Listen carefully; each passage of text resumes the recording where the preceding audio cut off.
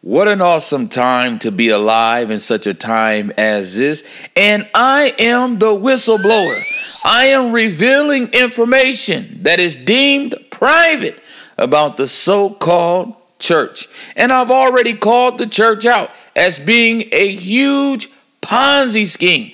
The house of David is like the man that drew his bow without even aiming. This is seen in 1 Kings 22 and 34. And a certain man drew a bow at random and smote the king of Israel between the joints of the harness. Wherefore he said unto the driver of his chariot, turn thine hand and carry me out of the host, for I am wounded. Now that's exactly what we did right here in the house of David.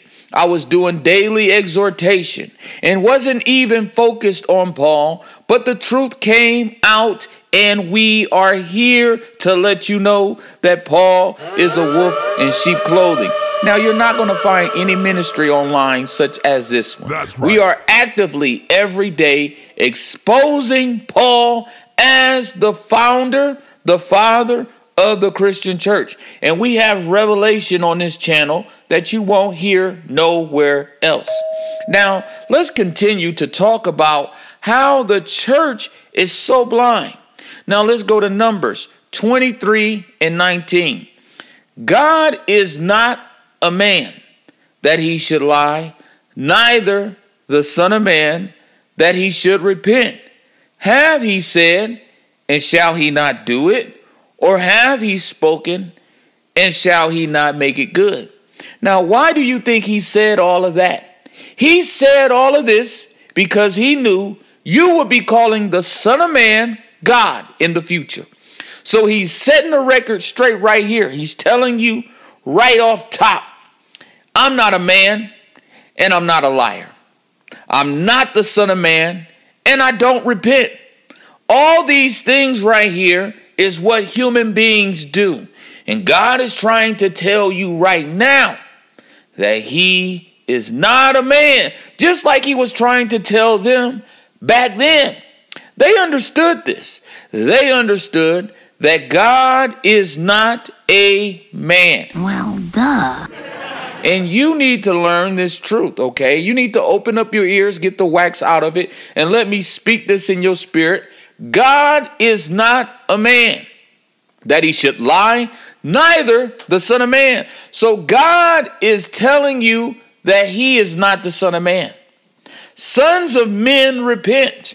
And if you read in the Quran tells us that Allah subhanahu wa ta'ala will raise Jesus up to himself. He will clear him from the charges that you've put on him. And he will also settle the differences that him and the prophet Isa, peace be upon him, have. Okay? There's differences that Allah subhanahu wa ta'ala and Jesus have. So you can't paint that narrative that Jesus was just this perfect little sinless creature. No, no. The Quran doesn't say that. The Quran lets you know off top that there are some differences that God Almighty, that's what you call him, you should call him, because he's not Jesus, he will settle with the prophet Isa in the future. Now, God doesn't go into all of the junk mail, okay? Whatever they disagreed about, Allah subhanahu wa ta'ala is going to talk to the prophet Isa in private about. That's why when we go back to Numbers 23:19, it says God is not a man. And he's saying this because he knew you would be calling Jesus God. Then he goes on to say that he should lie. In other words, I'm not going to say in the future I'm a man. God is not a man that he should lie. So he's not going to be a man in the future. Then he's telling you neither is he the Son of Man. He's telling you, look, I am not Jesus. And we know that Son of Man is mentioned over 82 times in the Gospels. It's mentioned about 93 times in the book of Ezekiel, okay? And God is telling you, look, I'm not a man. I do not waver. I do not repent. Now, God doesn't pray. Open up your ears. God does not pray. Jesus prayed. The disciples prayed. All of the people in the book prayed. God does not pray. That's right. So God is not a man, and you are going to be found guilty if you are accusing him of being a man. Now, I want you to open up your eyes a little bit. Paul is the scar. When you watch the movie Lion King, there is a scar, okay, who killed the father. He couldn't kill Simba, okay? All he could do was lie on Simba. And this is going into how Paul, he killed the Father's message. He killed the Old Testament. You know, Paul's 13 letters were like the skinny cows that devoured the fat flesh cows, which is the Old Testament. Paul killed the Father, okay? And what he tried to do was kill the Son. But Allah subhanahu wa ta'ala rescued him. And now Paul is lying in your book, in your Bible you have right now, telling you that Christ died for your sins, which is a complete lie. Now, Paul could not sacrifice Jesus. Allah rescued him. The only thing Paul could sacrifice was himself and the church. And the Christians and the Jews will be a ransom for the Muslims. That is seen in the Hadith. So open up your eyes, man. God has been trying to show you through the movie Lion King. Okay? There's one who betrayed us, who was one of us, who was of the nation of Israel. He was from the tribe of Benjamin. The symbol is the wolf. His name is Saul or Paul. This is the man who killed Jesus through lies. He committed murder through lies. He is the man that destroyed everything God taught us in the Torah. God tells us that a son shall not die for the father.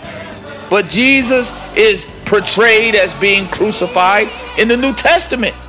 And Paul is teaching us that one righteous man died for all men to be justified. That is complete heresy.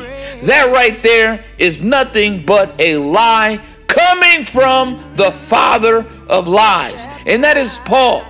Now I want to show you some more stuff. How in the Hadiths we have a prison in hell named Bulas, which is Paul, which is the name of Paul. And I'm going to show you how scar is in the Bible.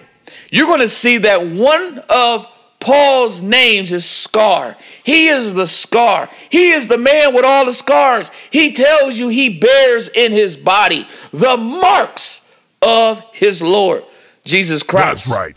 Now going on, let's go to Genesis 38:7.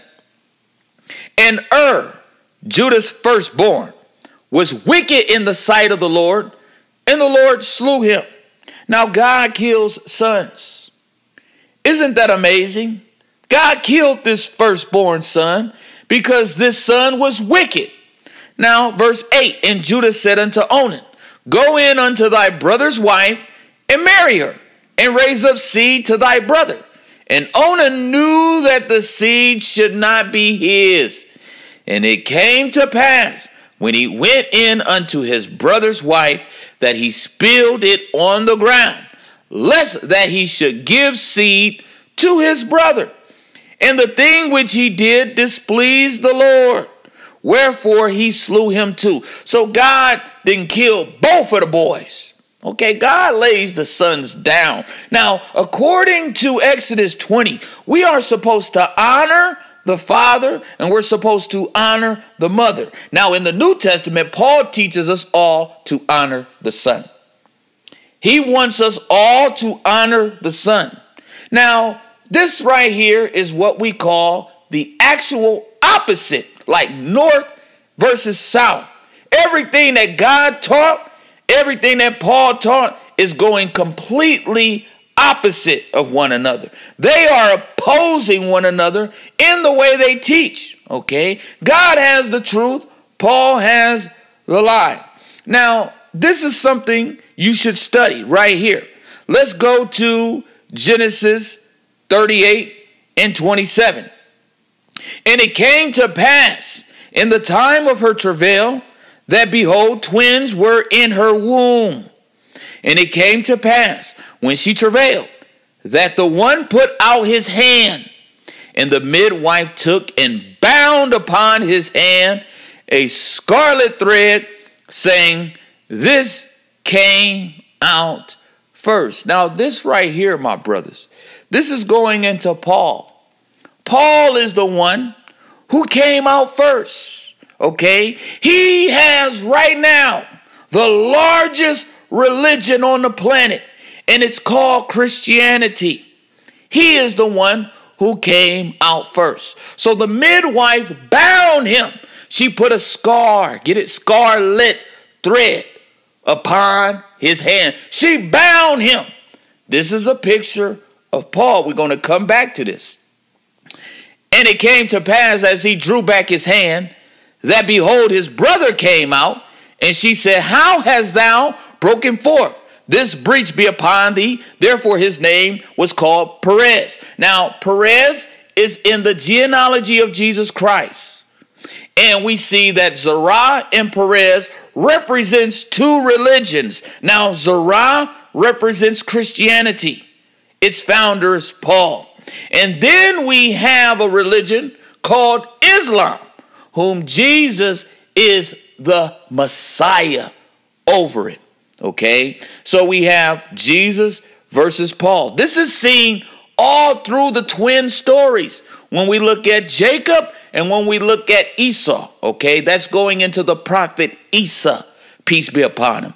Jacob stole his brother's birthright, okay? Jacob came out first. He did exactly what Zerah did, okay? He took his brother's inheritance. And remember, Esau, he said, I'm going to kill him. I'm going to kill him. And Allah subhanahu wa ta'ala is going to give Jesus that judgment to put upon the Christian church. And the first thing he will destroy in the future is the Christian church. Soon as he break free from the dominion of his brother. Because right now, Christians have the kingdom. Right now, Paul's church is number one in command.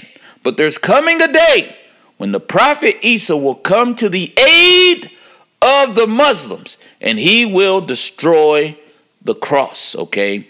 Christianity will be eventually destroyed. So we have Scar. Now let's go to another story with this Scar character. This is going to be Joshua 2:18. Behold, when we come into the land, thou shalt bind this line of scarlet thread in the window, which thou didst let us down by. And thou shalt bring thy father and thy mother and thy brethren and all thy father's household home unto thee. And it shall be that whosoever shall go out of the doors of thy house into the street, his blood shall be upon his head, and we will be guiltless. And whosoever shall be with thee in the house, his blood shall be on our head, if any hand be upon him. And if thou utter this our business, then we will be quit of thine oath, which thou hast made us to swear. Now watch this. Verse 21. And she said, according unto your words, so be it. And she sent them away, and they departed. And she bound the scarlet line in the window. Now this is going into the Hadith that we have of Paul being the name of the prison in hell. Now Rahab, you can spell Arab. And the Nation of Islam has the truth about Paul that he has a prison in hell. It's named Bulas in the Arabic tongue. Now she hid the two spies. Now what are the two spies? Who are the two spies? Okay, that's a good question. Who are the two spies that was hid for Joshua? That is going into the prophet Muhammad, peace and blessings be upon him. And that is going into his Mahdi of his stock. That is going into the two messengers in Islam. Okay, we know that Muhammad is the seal of the prophets, but according to the hadiths, there is coming also one from his stock who will be a man of justice. These are the two spies that Rahab hid on her rooftop. Okay, now this is because people is blind. They don't see this. I see this. So when I've been studying the Bible for 20 plus years, and then when I read the Quran and when I read the hadiths, I take off. Now you can't do that because you have no history of studying the previous scriptures. That's why a lot of the stuff just goes right over your head. You don't catch it because you don't have a history of studying the Bible. The two spies that Rahab or Arab hid, okay, is going into the prophet Muhammad and going into the Mahdi. And the thread that's going into the truth that we have about Scar, of him being in hell. This story is seen in Luke 16. Jesus gave us a parable about a rich man and a poor man. And the rich man in hell was wanting somebody to come back from the dead. This is exactly what his ancestor Saul did. And this is exactly what Saul in the New Testament did. He teaches us that Jesus Christ will rise from the dead. And the person who brought that message in Luke 16, that rich man was in hell. Okay? Now, this is the truth. This is the leaven of the Pharisees. Ask your pastor. Ask your camp leader, what was Jesus talking about when he said, beware of the leaven of the Pharisees? See what explanation you get. I'm telling you, beware is going into a wolf, and the leaven of the Pharisees is going into the teaching that Jesus Christ rose from the dead. This is the reason why the rich man was in hell. He wanted somebody to come back from the dead. And the real Abraham told the false Abraham, there's a great gulf fixed in between us. In other words, you can't come back from the dead. How you teaching that the prophet Isa came back from the dead? Okay? And Jesus told us right there in the parable, it is impossible for one to come back from the dead. Both of the Sauls had this problem. Okay? The Old Testament King Saul brought back Samuel from the dead, okay, by going through a witch.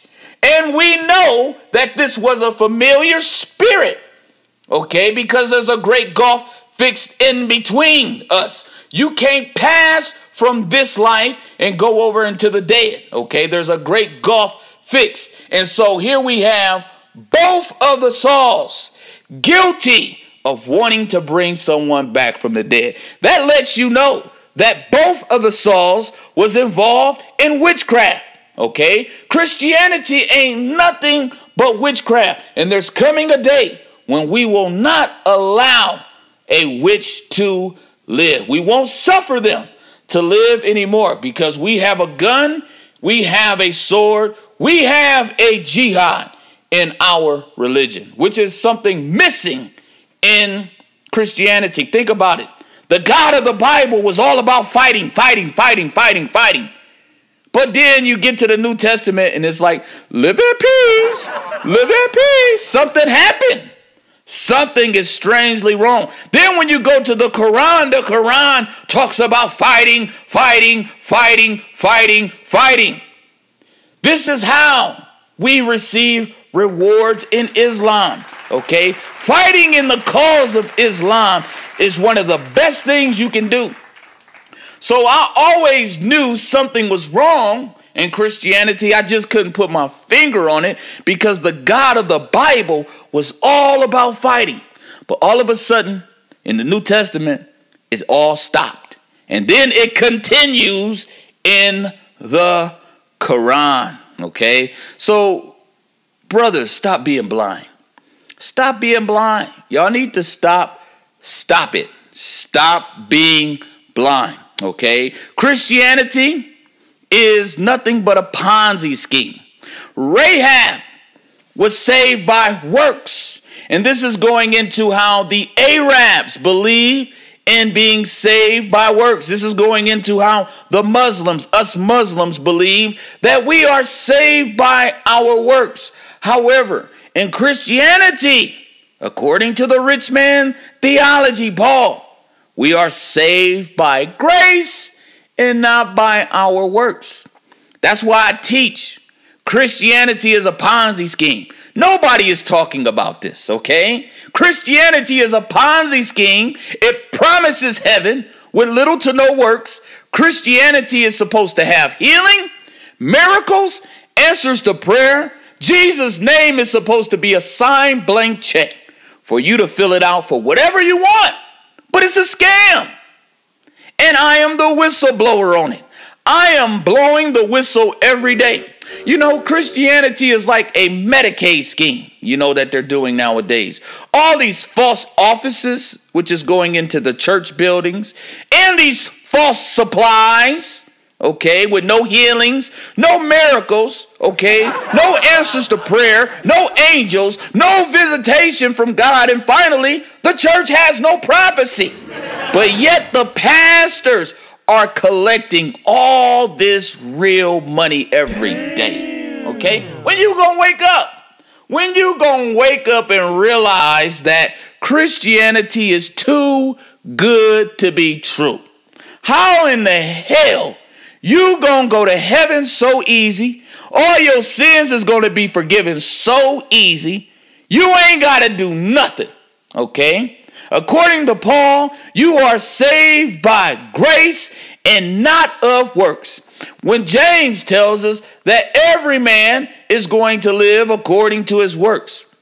James tells us that as the body without the spirit is dead, so is faith without works. Okay, Paul is the opposite of James.